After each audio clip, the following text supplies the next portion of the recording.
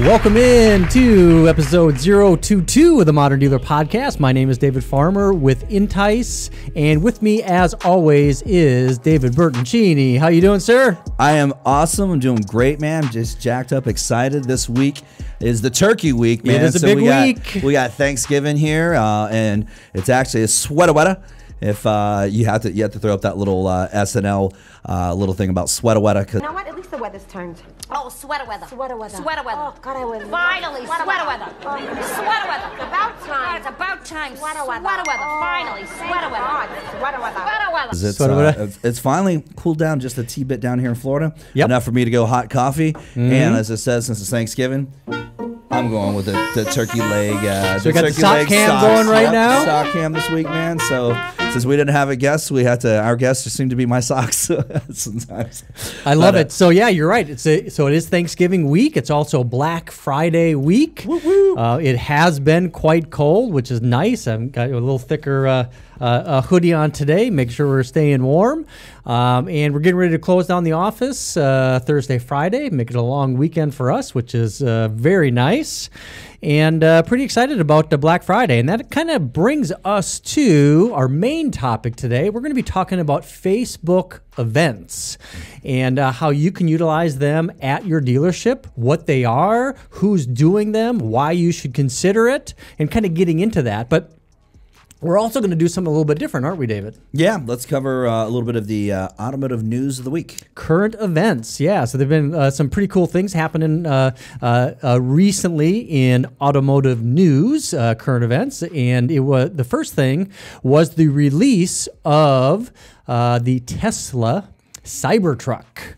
The Tesla Cybertruck, pretty cool looking truck. The first time I looked at it, the first thing I thought was, man, that looks kind of like a DeLorean. The second thing I thought is that is the ugliest vehicle I've seen since the Pontiac Aztek. Now, do you remember that vehicle, the Pontiac Aztek? I got some stories on those vehicles, but yes, I do remember the Pontiac Aztek, which also, I think it also was a... Pontiac, no, it's not just the Aztek. The Aztek. So it was horribly ugly. Yeah, was it a minivan? Disaster. Was it a sport utility? I really think it's like one of the ugliest vehicles that was ever produced. I think Suzuki did one too. The X90, that was pretty hideous. Do you remember that? That thing? was kind of like weird a little too. Little two-seat car. It looked like a George Jetson was it a bubble. Truck? Was it not a truck? Was it SUV? Was it a coupe? Yeah, it was very weird. It was whoever bought it was just a disaster. Yeah, I think that's what. Yeah, I actually, you know what? It's funny is there's a lot of hate going on right now online about the Cybertruck. You know, people don't like the styling or anything like that of it. If you've ever dug deep in the trucks, and I drive a Toyota Tundra. I'm a truck nerd myself. Love trucks. It reminds me at first glance from the side, the front not being the case, but from the side, with the sharp lines, the triangular looks and everything like that, it reminds me of a Ford Gurkha. So it's like a what that is. If you Google it, pull it up. I'm good at Google, yeah. It's a Gurkha. It's basically an I think 550 that they send to Canada and they put this kit on. Okay. It's like an armored vehicle. It's pretty badass, man. A lot of basketball players and stuff like that, they buy them. They start at like $350,000. They weigh 20,000 plus pounds. They're like 2 times the size of an H2 Hummer. They're just massive vehicles. So when I saw that with its styling, it reminds me of the Gurkha. So I was like, man, I liked it because I'm a fan of the Gurkha truck and I think it's pretty badass. But not a lot of people are going to love the styling of it. But hey, it's a Tesla. I mean, he definitely got to come up with something different. Well, cool. Yeah. I mean, what's really cool too. I mean, so first when I saw it, I thought it was very ugly, but I mean, quickly it grew on me. Once they got, I was able to see a few different angles of the vehicle instead of just a pure profile view. The wheels and the way that it works. I sat through and I watched the live event as they rolled it out. Very cool, very cool. And what's really neat about it is the reasoning that they made it designed the way that they did. So they got rid of the body on frame and they created an exoskeleton. And that's kind of why it looks the way that it looks right now. So one of the things while they were doing the reveal is them wanting to get into the truck business, I don't think they just wanted to create a Tesla truck. I think what they wanted to do is kind of reinvent what a truck was, and I think they're very successful in doing that. So instead of using the body-on-frame approach, which every truck has been, like they said during the launch for the last 100 years, they moved past that. And one of the things that Elon mentioned during the release of this vehicle is using the inspiration of aircrafts, where older aircrafts have that same style of body-on-frame type of design, and then they moved to an exoskeleton, which allowed for the airplanes to be smaller, lighter, and much better from a performance standpoint. And that's exactly what they're doing with the Cybertruck. Yeah, its styling is, as we mentioned there, is definitely different, but the usability of instead of, like you said, having a body on frame in typical, ladder frames or, on those bodies, it creates just so much, probably a lot more stability. You have that separation between the cab and the bed. Being a truck owner, I know when I go over like railroad tracks and such, and you've got that, you can feel the body roll and the flex. You can see that flex, especially if you've driven a convertible. You can see the trunk twist behind you when you look in the rear view. You can actually see the whole body twisting.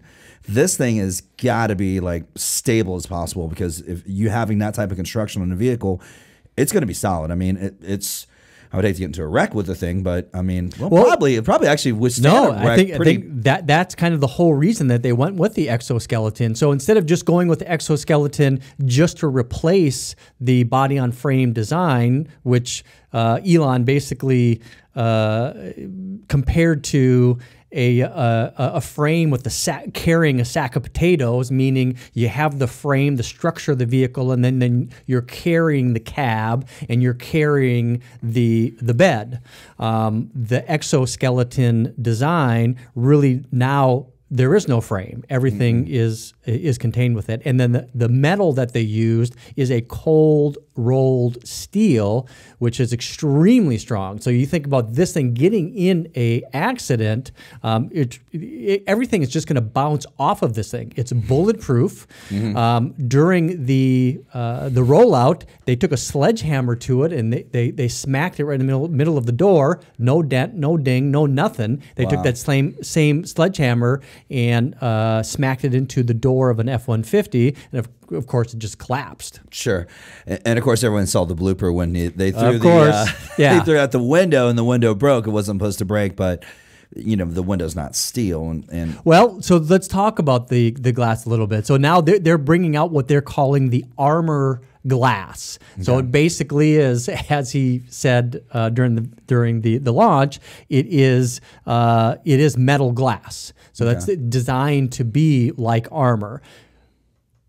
The reason that the glass shattered when they threw a large ball bearing at it, what they said was, after looking at it, is they tested it multiple times. No crack, no crack, no crack. Of course they did before they went in front of millions of people and then they were going to do anything. They tested it. Sure. But apparently what happened is that what they're saying what happened right now is every time that they tested it, it created micro cracks in that glass. Gotcha. And then the last one was just a little bit too much, and it ended up shattering.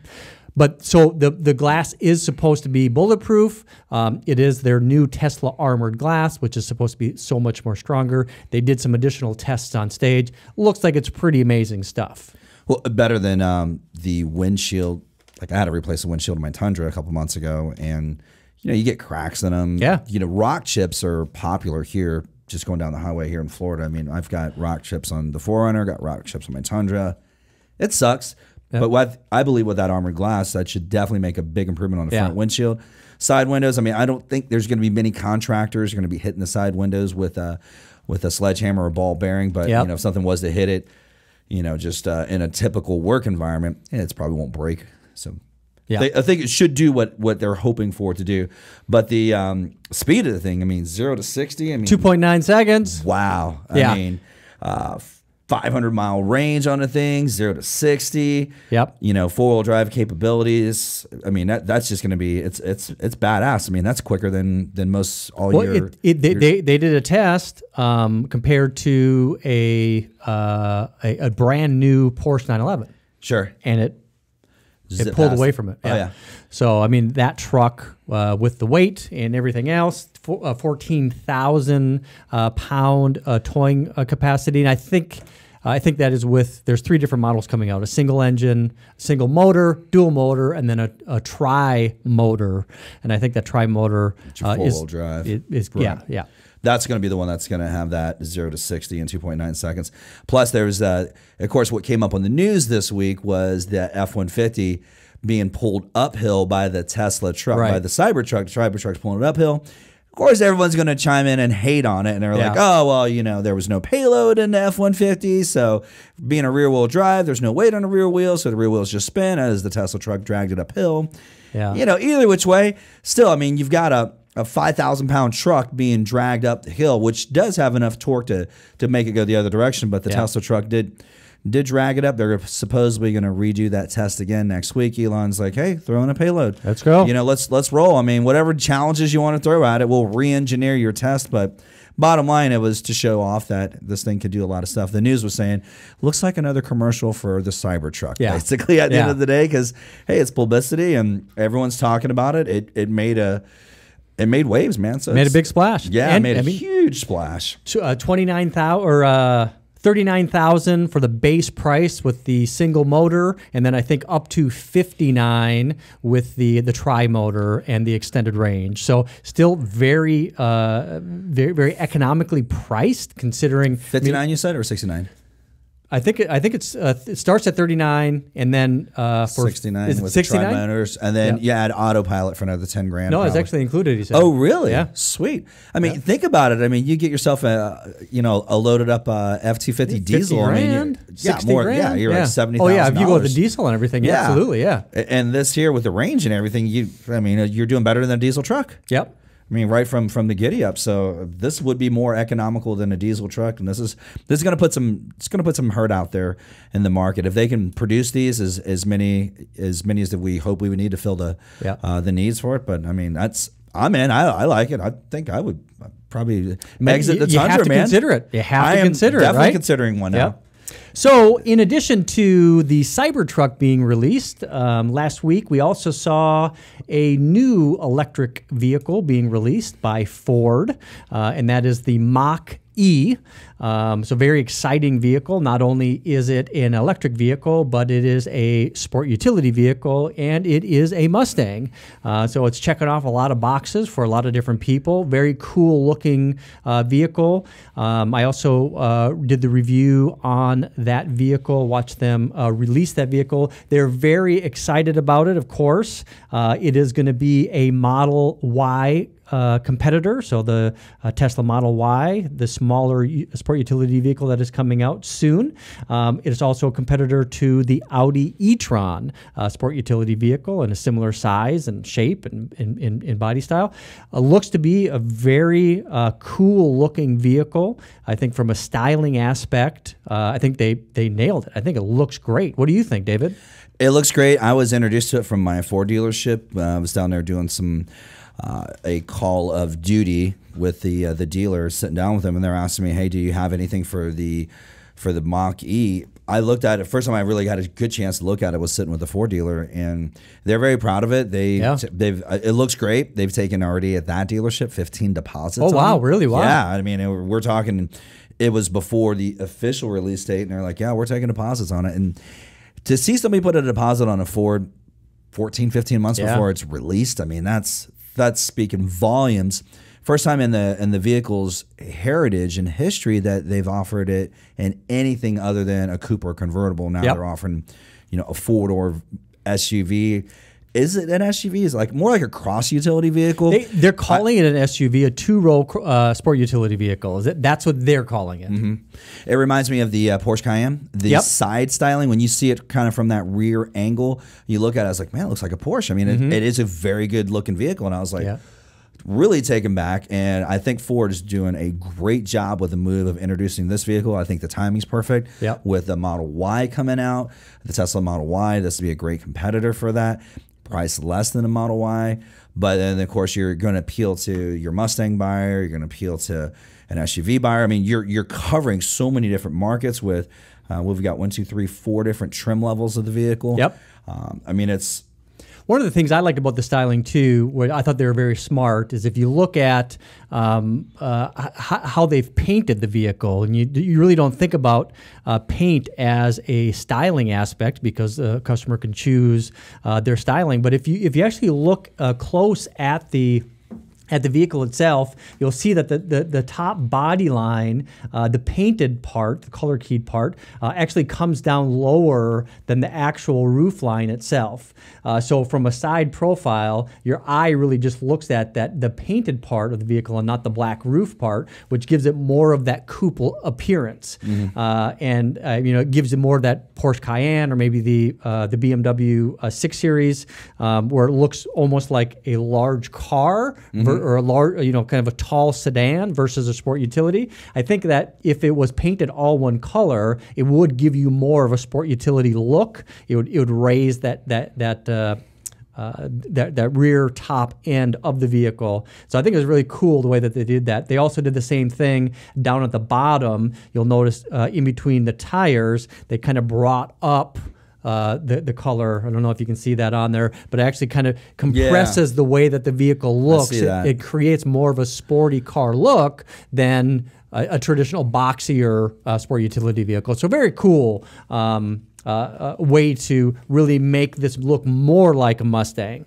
Defining the line, so that rear part of the roof, the C-pillar, so you got A, B, C, that C-pillar is what you're talking about. Kind of pulls down. Yeah, that painted C-pillar matching the body, and then that rocker panel down below on the bottom down there. Now, I didn't notice that until you just pointed it out to me. Now I'm looking at a red one, a black one, a white one, and a couple different trim colors and a gray one, and having all that black at the bottom makes it look smaller and brings it in tighter. So like you said, it looks like more like a Cayenne than an SUV. Yeah. And so as I said, my initial first glance, I was like, well, that looks good. Yep. Shockingly, when you hear it on paper and until you see it, you're like, I don't think this is going to be really a good idea. But then you see it and you're like, wow, that is good looking.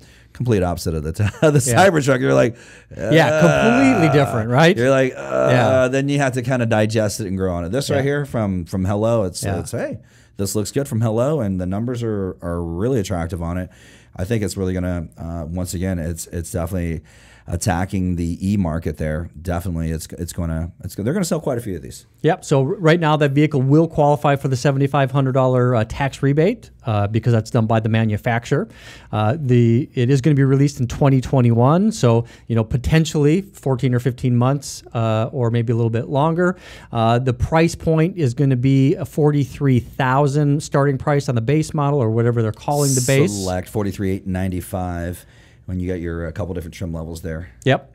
And it's going to have 332 horsepower for their base model, and then their premium or the GT up to 459 horsepower, which would give you 0 to 60 in the mid threes. So not quite as fast as the Cybertruck, but pretty darn close. Probably close enough. I think mid threes is probably good enough. I think that's going to be real close to the 2020 911. That's for sure. If you want to drop the kids off at school and then drag race a Cayenne, you can. So that's pretty impressive. That's pretty cool. And I mean, it also does have a lot of the stylings of the Mustang, where it has the tail lights. They have the 3 slashes that kind of give you that Mustang look in the back, and very aggressive front headlights, giving a very aggressive, athletic type of look on the front end. So yeah, very cool. 15-inch or 15.5-inch screen. That's one of the things that I was kind of surprised how much time they spent in the release of this vehicle going over the electronics or the user experience and the entire process that a customer will utilize as they're interacting with the vehicle, where they have the OK Ford, kind of like the OK Google. You can talk to the vehicle, and really removing a lot of the knobs and digitizing all of that, which is something that the Model 3 and now the Model Y has done extremely well in really simplifying all of the controls and just having it in that 15-inch display. So you got your audio controls, your climate controls, probably most likely autopilot. You've got all your vehicle systems. But then they also did have a heads-up display, so you don't have to look to the right so much. They had one straight in front of you, so just a summary of what's happening there. The next generation sync system is part of that 15.5-inch screen. There you go. That's going to have in there. So it's supposed to have a lot of new genius updates to it. So you're really going to have to be up to speed on product knowledge with that vehicle to give it a better delivery experience for your customers. So it's pretty sharp, man. Good job, Ford. Yep. All right. So with that, we're 21 minutes into the first segment of episode 022 of the Modern Dealer Podcast. We're going to take a quick break, and we're going to be back, and we're going to be talking Facebook events.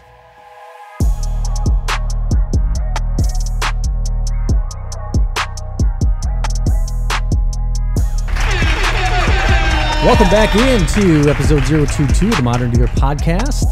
Today, we are going to be talking about Facebook. We're going to be talking about Facebook events.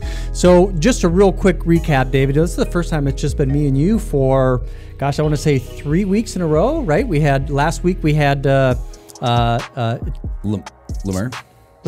Tamir. I always mess up his name. Yeah, Lehrer. Yes. Tamir Lehrer. So love that guy, man. Tamir, love you, dude. I apologize. We keep messing up your name, and he's such a good dude, man. Yeah, he was great. He was great. I really appreciate having just a little bit different perspective. We had Sandeep before. And the Sandeep the week before that. And then we had Lloyd before that. So this is our first time just it's like just a month. Yeah, well, next week, I mean, we've got a busy week next week. Yep. Where actually we'll be off-site, doing the podcast from off-site. Yeah, a little remote action. Yep, and then getting into the holiday such. So a lot of stuff happening up here in the next couple weeks at the Modern Dealer Podcast Studios. So absolutely kind of cool. But yeah, just you and I today, and that's why we went to the old stock coverage and a couple other things. But kind of some cool stuff getting into is we're getting into some of these Facebook events, more events, and realistically, Facebook advertisements too would be another point of view. But what I wanted to put out there today, and I'm still gonna put this post on LinkedIn, but what I want to put out there is like, this week is the best week to be in the newspaper. I'm going to throw that out there. Okay. Like, why the newspaper? And I'll tell you why. All right. Of the entire year, I would not touch the newspaper, but for Thursday, I would pull out a full page ad. The reason why, and it's going to tie in with the Facebook portion of it, is the reason why is after Thanksgiving dinner, and that newspaper is laying around. Either you're using it for your dog to pee on, if you're potty training a puppy or something like that, maybe good. But what I do see the advantage of it is what I used to use it for 12 years ago, when kind of came up with this being Black Friday week, and like the idea of like, let's pull out a full page ad. Let's run a silent sale. Let's have customers come onto the lot when we're closed. That was like my big hook. So, hey, look, we're going to be closed Thanksgiving. Our employees are home enjoying their Thanksgiving with their family. I put that in the paper, and then I said, come by our dealership. Our doors open at 5 a.m., just like the Walmart, just like every other retailer. We wanted to open the doors early. Sounded nuts, but let's open up early. Let's give away for the first 25 people to buy a vehicle. Let's give away, at the time, a 32-inch, flat screen TV. Was a big hook, man. I was like, 12 years ago, like, whoa, we're getting that big of a TV, and we're gonna throw that in. We're gonna put it in your trunk. That was the hook. Priced out cars below, blew them out. They were just basically, internet loser prices is what we put out there. We went probably $1,000 less than the internet price, but we encourage customers to come to the store. So I would actually, this ties in together by talking about a full page ad in the paper. If someone was going to do a bomb of advertising this week, bombing meaning they're going to totally just cover everything. This would be the only day in the entire year of all 365 days that someone would actually pick up the paper out of sheer boredom after a meeting with their family and open it up and see your full page ad there, which transpires into Facebook. And if someone was scrolling through their Facebook feed on Thanksgiving, after they've done their entire Thanksgiving day, they posted their pictures and everything like that, to find your perfectly placed advertisement, basically duplicating what I just talked about in the newspaper, but then you've mirrored the same message into Facebook that, hey, our dealership's closed, we're home enjoying our time with our families. Come by our dealership, check out our best prices. We spent an entire day hang tagging vehicles, just writing out the prices of some crazy losers, making sure that we didn't, checking the back screen, make sure we didn't add a bunch of stuff to the car. But that was the whole premise and the whole idea. But as I said, now using these Facebook events, Facebook advertising, so many different ways that you can advertise now with Facebook versus your traditional advertising newspaper, which would be the other 364 days out of the year. In my professional opinion, dealing with dealers and stuff, the other days of the year, nobody's looking at the paper for the rest of the year pretty much. They want those circulars that are coming out on Thursday, on Thanksgiving. They're like, all right, well, hey, I saw it advertised online, but let me just check. And like, oh, man, doorbusters at Best Buy with a 55-inch TV. I saw some crazy prices. I'm like, will pick up the paper that day. And that's what I said. This segues into Facebook events. Okay. All right. So that was a lot. A lot to unpack there.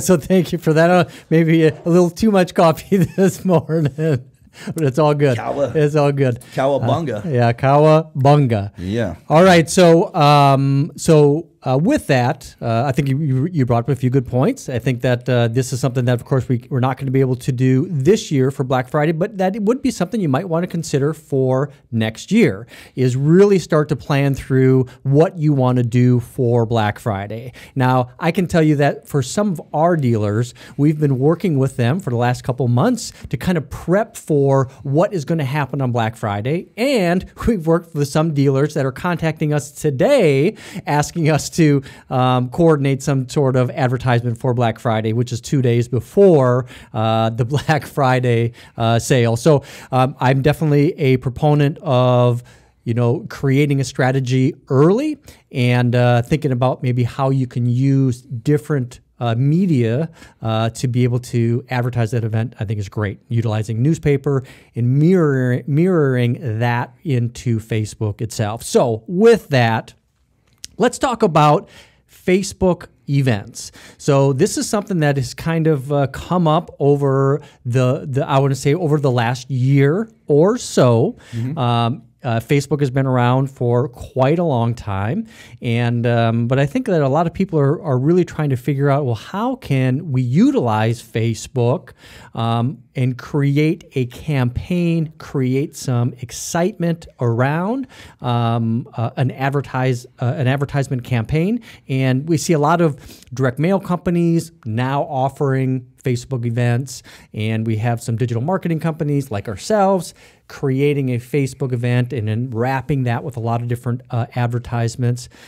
So typically, when dealers are creating these Facebook events, their buyback events, or their $5,000 over Kelley Blue Book for your trade, or their $3,000 over Kelley Blue Book, or whatever the big hook is for those sales, kind of what I'm seeing, and you can let me know what your thoughts are. But creating a Facebook advertisement, putting out a lot of different hooks, kind of in one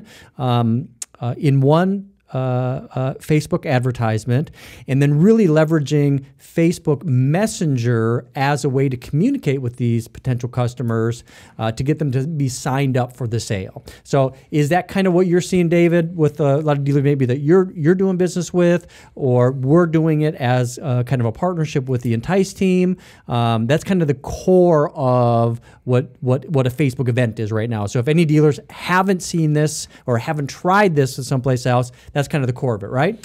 Yeah. So basically what you had said was, they create a secondary Facebook page.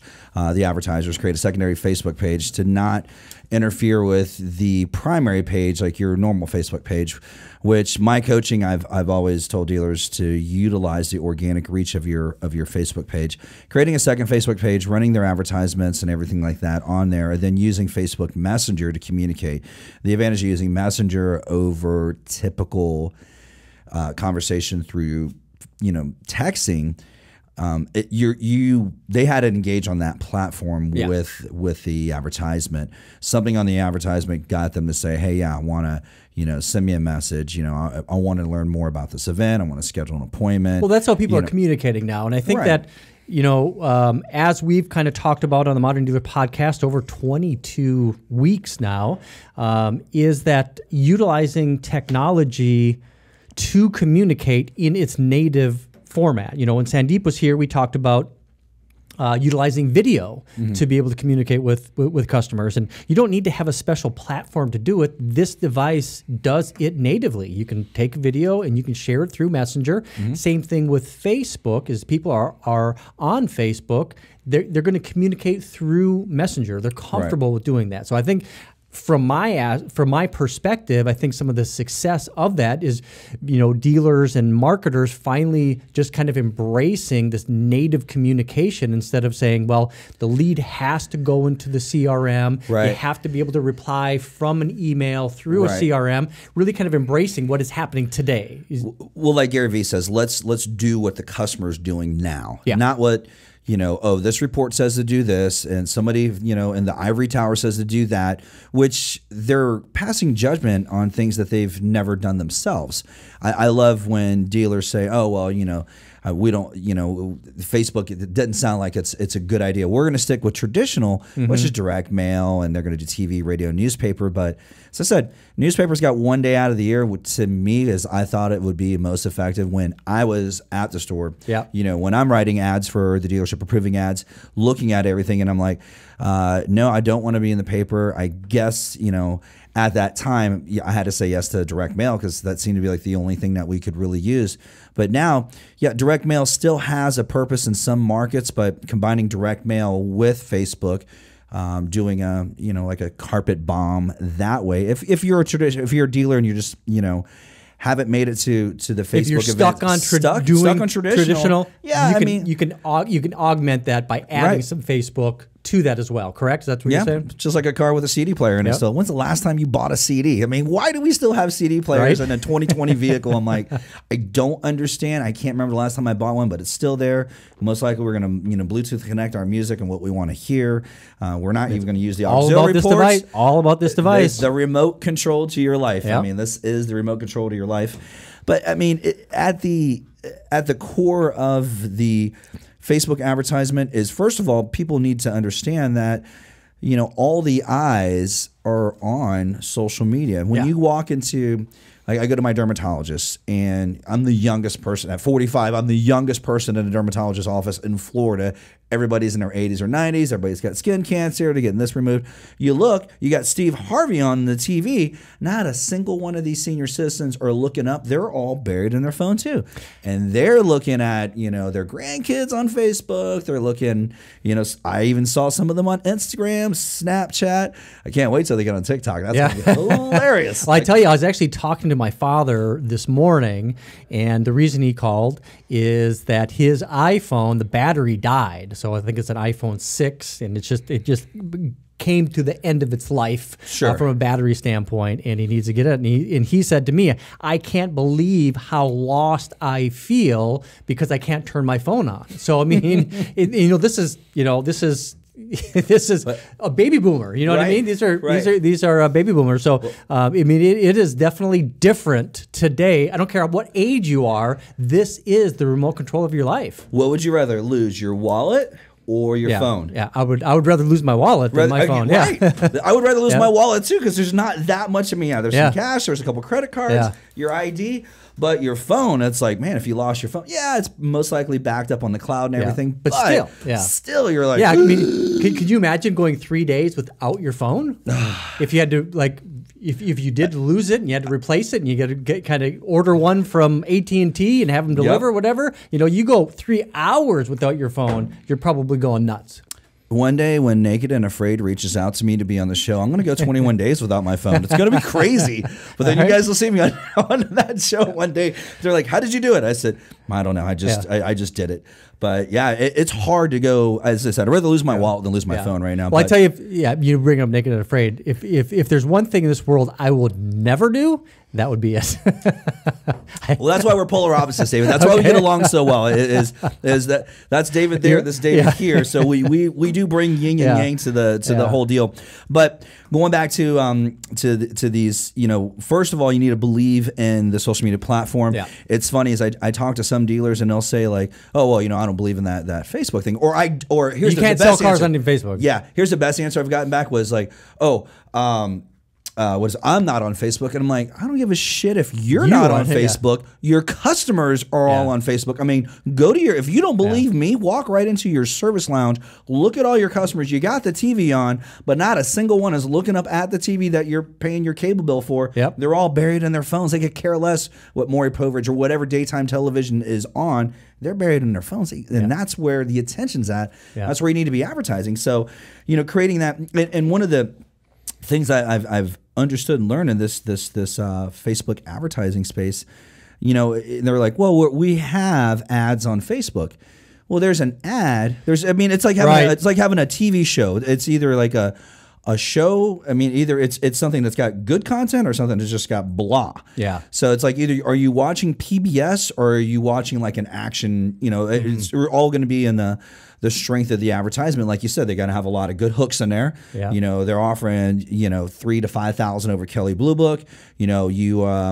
Employee pricing. They have all these different hooks that you've got to put in there versus like shop now. The shop now action attached to like, we have great prices on our vehicles. Please come take a look. It's not inviting enough. The consumer is just blowing past that. But when you have a good ad, not using stock photos, and that's where a lot of dealers just fall right into that. Well, let's let our advertising agency do that for us. We'll turn it over to them, and it's the same advertising agency that manages your regular Facebook page. So they're going to use the same. The same premise of like, okay, well, let's use stock photos and a really weak, watered down advertisement, and that's where they have to step out of that traditional thinking. Mail companies, like you said, are doing them too, but they're still stuck in that mailer mentality of like, well, we got to, have them come in on a scratch offer, have them come in and check their key, have them come in and Yeah. That's well, what's so funny too is you start to think about, just because you do have advertisements on Facebook, it doesn't mean that your advertisements are good, and it doesn't mean that you are utilizing Facebook in a way that it should be utilized. Now, I can guarantee that nobody has Facebook figured out. Everybody has a little bit different take on it, but you can also look at Facebook as a very strong advertising or communication platform, and they have a lot of different ways to utilize from an advertising standpoint. So from a targeting standpoint, they've made a lot of enhancements. They've added a whole bunch of restrictions as well with what's been happening politically with Facebook. But you still have a very good way to be able to target in-market customers, to have some broad targeting capabilities. So from a digital standpoint, you can do retargeting, you can do lookalike audiences, you can pump in other audience into Facebook. So you have the ability to really do dynamic targeting to make sure that your ad is being presented to the right people. But in addition to targeting, you really have to look at the content that you have that you are utilizing. So from a content standpoint, one way to utilize Facebook is to create a Facebook event, like what we're talking about here. Put a big hook out there, like $3,000 or $5,000 over Kelley Blue Book. We'll buy back your vehicle. We'll move you up to a newer vehicle and keep your payment the same. You can use the traditional hooks to create some excitement out there if you're targeting to the right people. But in addition to that, too, you need to look at, as a dealership, you need to look at your inventory advertisements. Now, you have the ability to pull in and push in your inventory into Facebook. You can do that through the Facebook Marketplace. That's one way to do it, but you really get what you pay for there. It's free, so I mean you can kind of understand what you're going to get from that. I do recommend everybody's there, but you can also create data-driven inventory advertisements, and with that you can create auto-intender audiences based on the make, the model, the vehicle type. You can segment your inventory and include only specific models in in an advertisement. You can create special overlays, which I see all the time, where most car dealerships, when they're doing the Facebook advertisement, they're not even utilizing the tools that's available, such as creating a custom overlay. That overlay allows you to get to that full 1080 by 1080, filling up the whole space inside that ad, where typically you have a 4:3 type of image that comes off of your dealership website. So you got a big wasted space on top, a wasted space on the bottom, which can be utilized with marketing content. So and then you have what we leverage and we utilize, and that's creating instant experience ads, which are absolutely fantastic. And I rarely see anybody create these. We create these for dealers. I think it's probably the only tier 3 instant experience ads that I've actually seen are the ones that we create. But you can create these really great experiences right inside of Facebook without the customer having to leave. So you have the ability not only to just be on Facebook like you're saying, but making sure that you're creating the right content, the right targeting, and then you set up the budgeting that you want to be able to do. So being in the right place, so Facebook has a very general audience. I mean, pretty much it is almost one size fits all, and putting content that would be more native to the platform. And of course, the advertisement's got to match the platform. You wouldn't put like a TikTok style video on Facebook to use as an advertisement. Each platform has a different type of audience for that's going to be that you're targeting on that platform. Speaking of targeting, like you said earlier, you could take, a list out of your CRM going back, let's say go back 5 years of sold and unsold customers that have come through your dealership, take that out of your CRM, turn a list into it, name, address, name, email, phone number, whatever you have, plus their physical address. So if you have that data, you can upload it to Facebook, and you can target. You can have an audience. You can match those people right on Facebook. Absolutely. And you created an audience right there just to pump ads to, because these people have been through your showroom.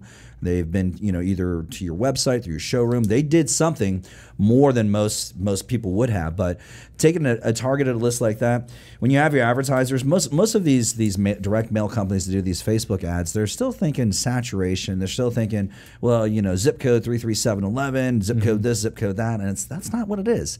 It's you have 3,000 different targeting points on Facebook, so you really got to make sure that this company knows what they're doing.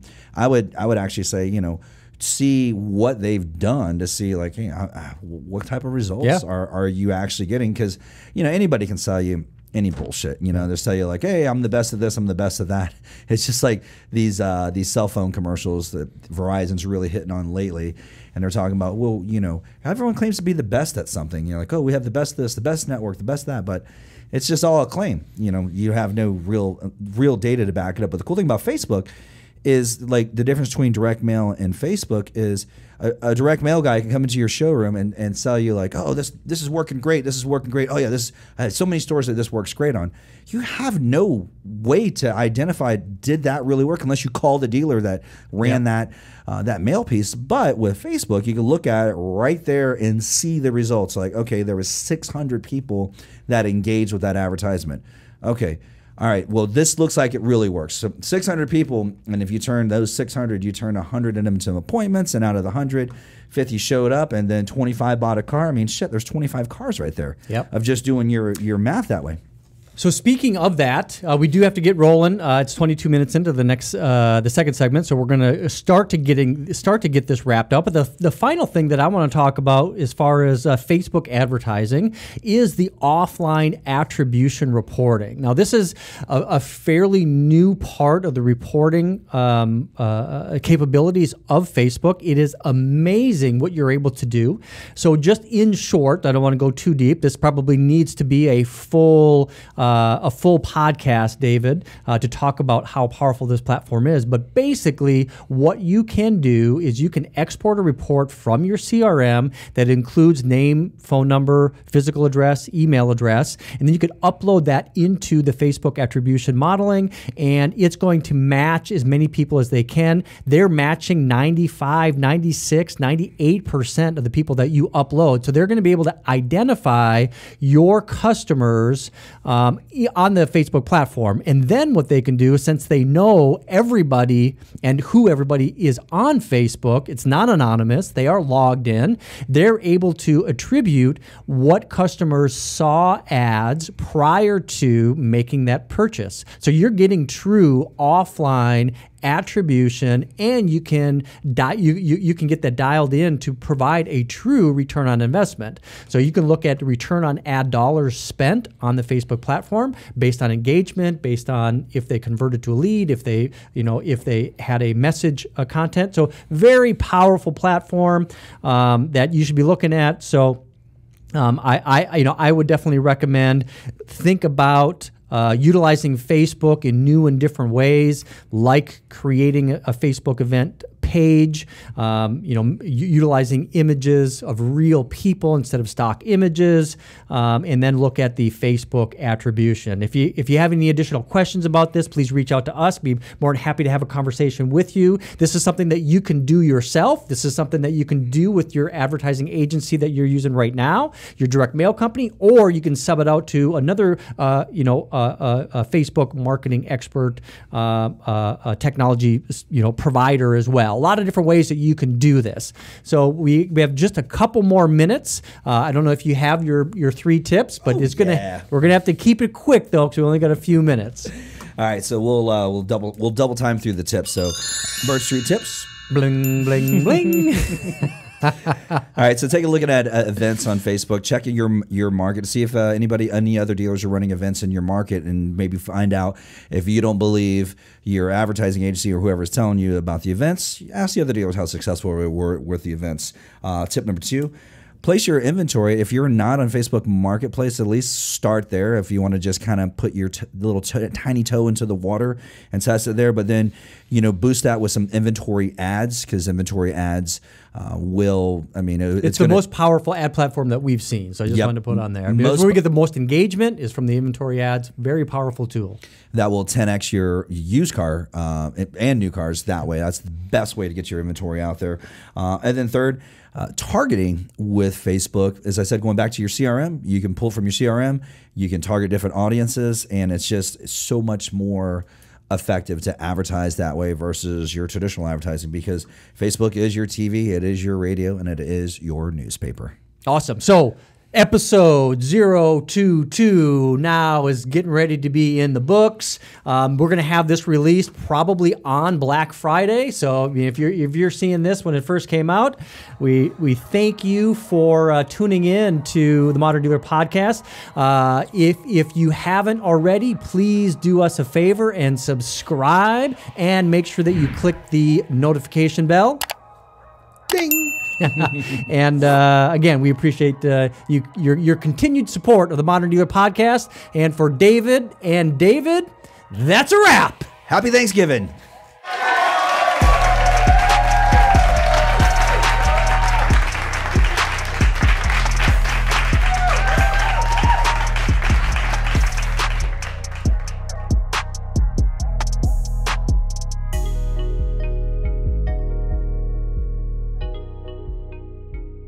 That is not good, David.